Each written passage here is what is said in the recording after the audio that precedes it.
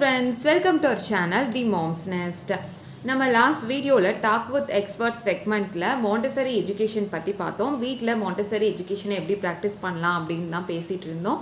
அதோட கண்டினியூஷன் தான் இன்றைக்கி வீடியோவில் நம்ம பார்க்க போகிறோம். ஸோ டேரெக்டாக வீடியோக்குள்ளே போயிடலாம். நம்ம சேனலை இன்னும் சப்ஸ்கிரைப் பண்ணல அப்படின்னா உடனே சப்ஸ்கிரைப் பண்ணிவிடுங்க. பக்கத்தில் இருக்க பெல் ஐக்கானையும் மறக்காமல் கிளிக் பண்ணிவிடுங்க. இது எங்களுக்கு ஒரு பெரிய என்கரேஜ்மெண்ட்டாக இருக்கும். நம்ம அதான் டாய்ஸ் பத்தி சொன்னீங்க, அதாவது மாண்டசரி ஷெல்ஃப் பத்தி சொல்லுங்க. கண்டிப்பா நம்ம வீட்ல மாண்டசரி ஷெல்ஃப் இருக்கணுமா? அந்த டாய் ரொட்டேஷன் எப்படி பண்ணணும், அந்த ரிலேட்டடா? எஸ், மாண்டசரி ஷெல்ஃப் இருக்கணும்னு அவசியம் இல்லடா. என் வீட்டுல எல்லாம் சத்தியமா ஷெல்ஃப் எல்லாம் இல்ல. அதான் உண்மை. நீங்க கீழே தரையில வச்சு கூட பண்ணலாம் இல்லையா? உங்க வீட்டுல ஒரு இது இருக்கா, உங்களோட காஃபி டேபிள் இருக்கா, அதை நீங்க வச்சுக்கலாம். இல்ல அமேசான்ல நம்ம சின்ன பாப்பா எல்லாம் குட்டியா இருக்கும் போது அந்த ஒரு ஒயிட் கலர் ஷெல்ஃப், அதுக்கு ஒரு கவர் இருக்க மாதிரி ஒரு ஷெல்ஃப் கிடைக்குது. சோ அந்த ஷெல்ஃப் கூட நீங்க 6 ஷெல்ஃப் இருக்க மாதிரி கிடைக்குது. 6 ட்ரே இருக்கும். அதை கூட நீங்க வாங்கிட்டு தனித்தனியா 2 இல்ல 3 கூட அரேஞ்ச் பண்ணி நீங்க அதை வாங்கினீங்கன்னா தட்ஸ் அரௌண்ட் 900 rupees தான் 6 ஷெல்ஃப்க்கு சேர்த்து வரும். That is more then enough. நீங்க அது வாங்கிக்கலாம். இல்ல நம்மலாம் வெங்காயம் கூட எல்லாம் வச்சு வெங்காயம் இதெல்லாம் வைக்கிறதுக்கு ஒரு லைனா ஒரு கூட வரும்ல, அந்த இது ஒரு 4 ட்ரே வர மாதிரி இருக்குது. Around 300-350 rupees. அது மாதிரி கூட நீங்க வாங்கி வச்சுக்கலாம். இல்ல அட்டை டப்பால பண்ணி கூட நீங்க ஷெல்ஃபா வச்சுக்கலாம். Not necessary that you need a Montessori shelf. If you have the space, if you have the budget, ஜாலியா நீங்க நல்லா வாங்கி வச்சுக்கோங்க. இல்லையா கவலையே இல்லை, என்ன இருக்கோ அந்த இடத்த வச்சு. இல்லையா even a hanging shelf is more then okay தான். மாண்டசரி உங்களுக்கு ஏத்தாப்புல நீங்க வீடை ப்ரீ ஸ்கூல் மாதிரி செட் பண்ணணும்னு நினைச்சீங்கன்னா சத்தியமும் முடியாது. அதை எதிரே பார்க்காது. வீடு வீடுதான், ஸ்கூல் மாதிரி நீங்க வச்சுக்கவே முடியாது. ஏன்னா ஸ்கூல்னா ஒரு செட் ஆஃப் ரூல்ஸ் இருக்கும். நம்ம அம்மா அப்பான்னு யாருமே இருக்க மாட்டாங்க. இட்ஸ் தேர்ட் பர்சன், டீச்சர் இருப்பாங்க, ஹெல்பர்னு இருப்பாங்க. அது அந்த செட்டப்ல தான் இருக்கும். ஸ்கூல்ல போய் நம்ம வீடு மாதிரி இருக்கணும்னு எதிர்பார்க்க முடியாது. இது எப்படின்னா சில பேர்லாம் ஹோட்டல் போயிட்டு வீட்டு சாப்பாடு மாதிரி கிடைக்கணும், வீட்டுல உட்காந்துட்டு ஹோட்டல் சாப்பாடு மாதிரி கிடைக்கணும்னு அது அந்த கான்செப்டா வீட்டுல இருக்கிறது வீடு மாதிரிதான் இருக்கும். சோ ஹை ஃபைவா எல்லாராலையும் அது மாதிரி பண்ண முடியும். Unless otherwise you have the budget and the space for இட்டடா. So Montessori shelf இருக்கணுமா? இல்ல. சோ அதுல இருக்க கான்செப்ட்ஸ் மட்டும் நீங்க இதை பண்ணிக்க வேண்டியதான். சோ அங்க என்ன, ஆஸ் யூஷுவல் முன்னாடி சொன்ன மாதிரி லெஸ் இஸ் மோர். கம்மியா அவங்களுக்கு தேவை, என்ன தேவை, அவங்களுக்கு இப்ப என்ன பிடிச்சிருக்கு, அதை மட்டும் பேஸ் பண்ணி நீங்க செட்டப் பண்றது தான்டா. So that is one part of Montessori ஷெல்ஃப்க்கு. Next, toy rotation நீங்க என்ன பண்ணலாம்? ஆஸ் யூஷுவல் அவங்களோட ஸ்கில் டெவலப்மெண்ட்டுக்கு இப்ப என்ன தேவை, அதை பேஸ் பண்ணி you will keep it out. So whatever is not necessary, இப்போதைக்கு அவங்களுக்கு இன்ட்ரெஸ்ட் இல்ல, or if they're finding it very difficult, or if it is too easy for them, please take all those things. அதை எடுத்து label பண்ணி வச்சுக்கோங்க, or have a list with you. என்ன இருக்கு உங்க வீட்டுலன்னு முதல்ல உங்களுக்கே அக்கௌண்டபிளா தெரியணும். அப்பதான் ஏதோ ஒரு இடத்துல நீங்க ஒரு லைவ் சேல் பாக்குறீங்களோ, ஒரு கிளியரன்ஸ் சேல் பாக்குறீங்களோ, இல்ல யாராச்சும் ப்ரீ லவ்டு விக்கிறாங்க, இல்ல அமேசான்ல ஒரு பெரிய சேல் வருது, எதுவா இருந்தாலும் நீங்க வாங்க மாட்டீங்க. ஓகே, இது என்கிட்ட இருக்கு, இதே மாதிரி சிமிலரா இருக்கு, இது இந்த ஒர்க் இதை வச்சு இந்த கான்செப்ட் நான் கத்து கொடுக்க முடியும், இதுக்கு நான் ஒரு டாய் வாங்கணும்னு அவசியம் கிடையாது அப்படின்ட்டு you will be ready to accept it. So உங்க பாப்பா கேட்டாலுமே, பாப்பா இந்த டாய் இருக்குல்ல பாப்பா, இதுவும் இது ஒரே வேலை தான் பண்ணு பாப்பா, ஒரே வேலை பண்றதுக்கு எதுக்கு அதே இது, சோ அதுக்கு பதிலா வேற ஏதாவது வாங்கிக்கலான்னு நீங்க எக்ஸ்பிளைன் பண்ற பிளேஸ்லயும் இருப்பீங்க. சோ நீங்க அதே மாதிரி டாய் ரொட்டேஷன் பண்ணும் போது உட்கார்ந்து பண்றீங்களா, உங்க வீட்டுல இருக்க சாமான தயவு செஞ்சு ஒரு நாள், ஆப்வியஸா one whole day it will take. என்ன டாய்ஸ் இருக்கு, என்ன புக்ஸ் இருக்கு, என்ன materials வாங்கிருக்கீங்க பாப்பாக்கா, put it everything in one whole place together.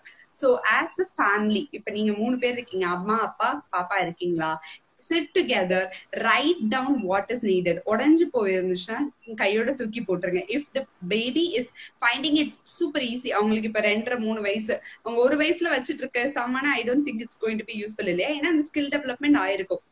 உங்களுக்கு அத்தை பாப்பா பிளான் பண்றீங்கன்னா நீங்க ஸ்டோர் பண்ணி வச்சுக்கோங்க, R please sell it out. செல் பண்ணிட்டீங்கன்னா you will also have the space, உங்களுக்கும் திருப்பி காசு வரும். வேற ஏதாச்சும் வேணும்னா you can also by later. So that is one thing. இல்ல இது டிஃபிகல்ட்டா இருக்கும் பாப்பாக்கு, இப்போ ஒரு 3 வயசு பாப்பாக்கு நீங்க ஒரு 100 பீஸ், ஒரு 150 பீஸ் பசில் யாரும் கிஃப்ட் பண்ணாங்கன்னு நீங்க வச்சுட்டு இருக்கீங்க. So all those things you don't need it immediately இல்லையா? எழுதி மட்டும் வச்சுக்கோங்க, இந்த தீம்ல this kind of Basil is there அப்படின்னு எழுதி. இது ஆப்வியஸா உங்களுக்கு 5 வயசு வந்தா தேவை.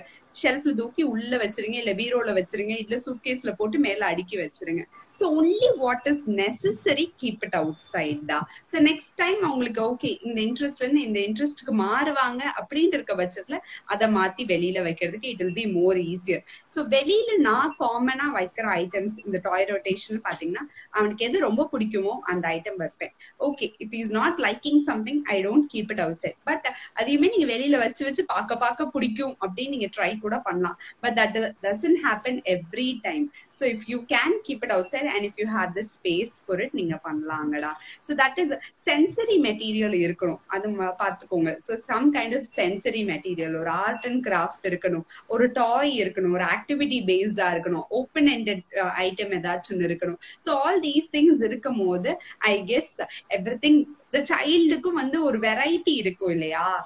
அதே மாதிரி அடுக்கி வைக்கும் போது மொனாட்டனஸா இல்லாம வெரைட்டி இருக்கணும், அதுல கொஞ்சம் உங்களுக்கு பிடிச்ச மாதிரி நம்ம அடுக்கி வைக்கணும். சோ அந்த இதுதான்டா உங்களுக்கு. So I won't go into much details because அதெல்லாம் வந்து இன்னும் இன்டெப்த் போனேன்னா நான் கிளாஸ் எடுக்கிறது நான் இங்க ஃப்ரீயா எடுக்கிற மாதிரி ஆயிடும். So this is the outer concept of இட்டா. யா so I guess this is the toy rotation part of it and Montessori shelf part of it da.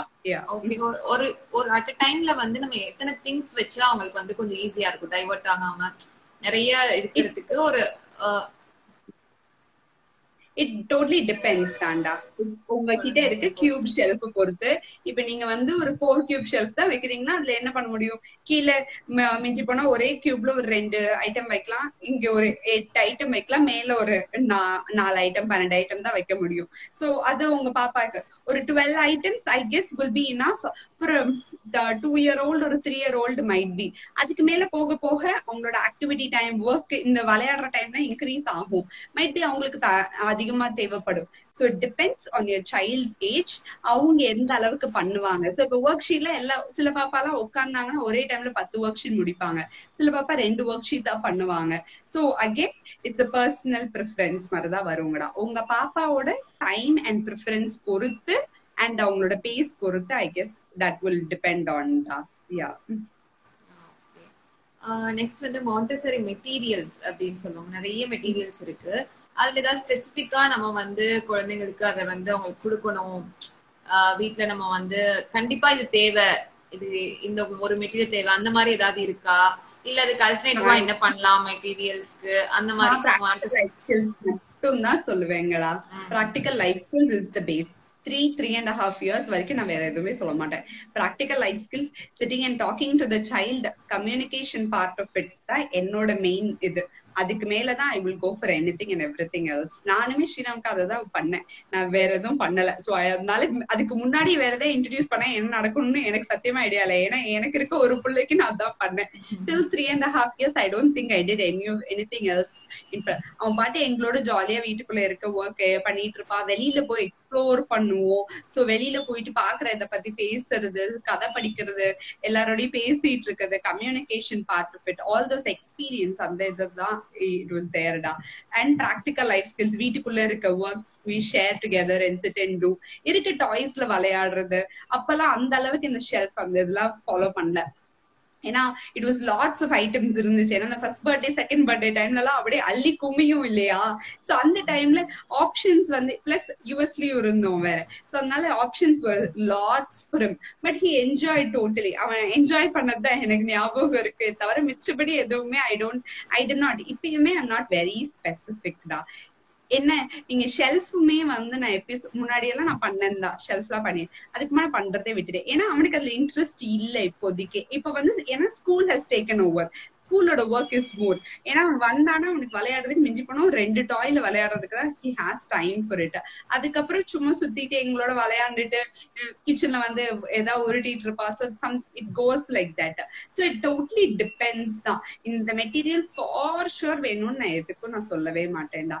For sure வேணும்னா open ended play items is absolutely needed. வெளியில போய் அவங்க குதிச்சு ஓடி ஆடி விளையாடணும். If possible park. நான்லாம் பார்க்கே கூட்டிட்டு போனது இல்ல உருப்படியா, அதையும் நான் சொல்லிடுவேன். மொட்டை மாடி கீழே விளையாடுறதே இஸ் மோர் தென் எனஃப். இல்ல உங்க வீட்டுக்குள்ள குதிச்சு ஆடுறது, ஆல் தோஸ் திங்ஸ். அவனுக்கு இப்போதைக்கு பிடிச்சிருக்கிறது for the last 1.5 yearsனா balance board பிடிச்சிருக்கு. அது மாண்டசரிக்குள்ள வரவே வராது, அது வால் ட்ராப் இதுல வரும். But he likes it. So அது அவனுக்கு பிடிச்சிருக்கு. பெயிண்டிங், கலரிங், சோ அந்த இதெல்லாம் தான் வந்து எங்களோட இதுல பேசிக்கா இருந்துட்டே இருந்த விஷயம்தான்.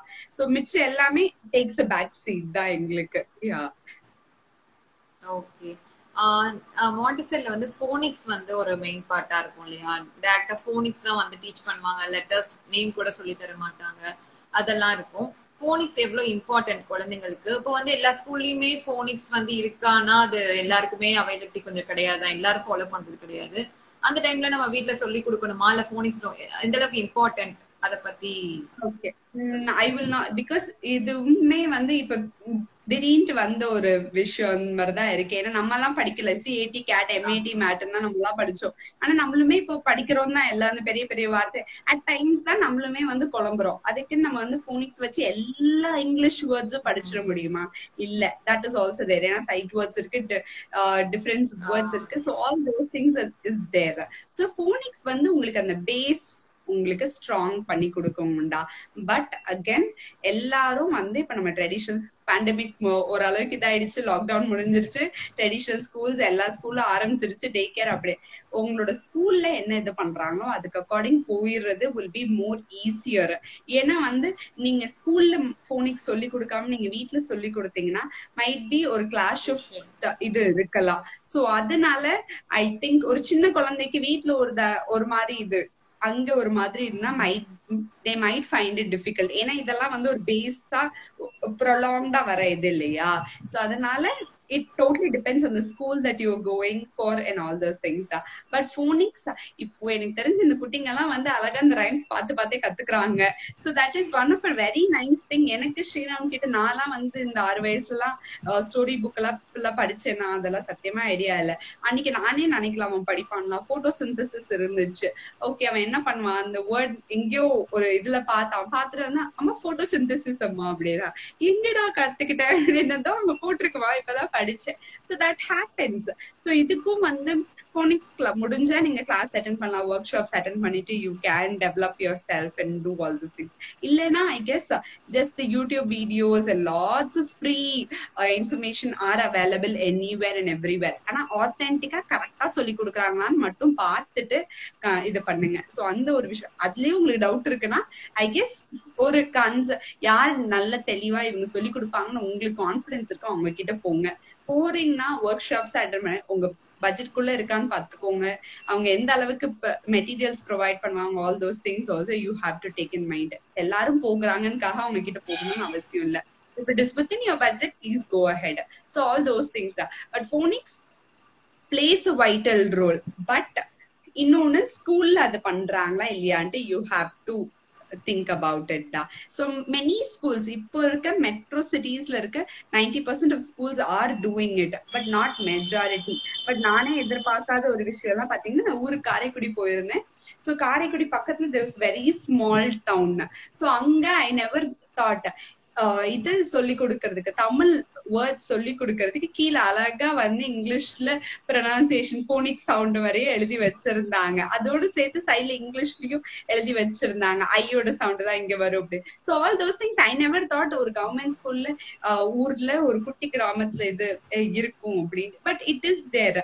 நம்ம வந்து அந்த மெட்ரோ சிட்டில தான் இருக்கும் அப்படின்னு நம்ம எதிர்பார்க்க. ஊர் சைட்ல இருக்க ஸ்கூல்ஸ் எல்லாமும் வந்து R developing a லாட்டடா.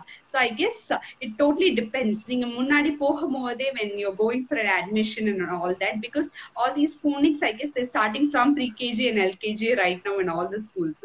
So when you're going for it, you can ask, please as a parent you have to be informed of how the syllabus is going to go.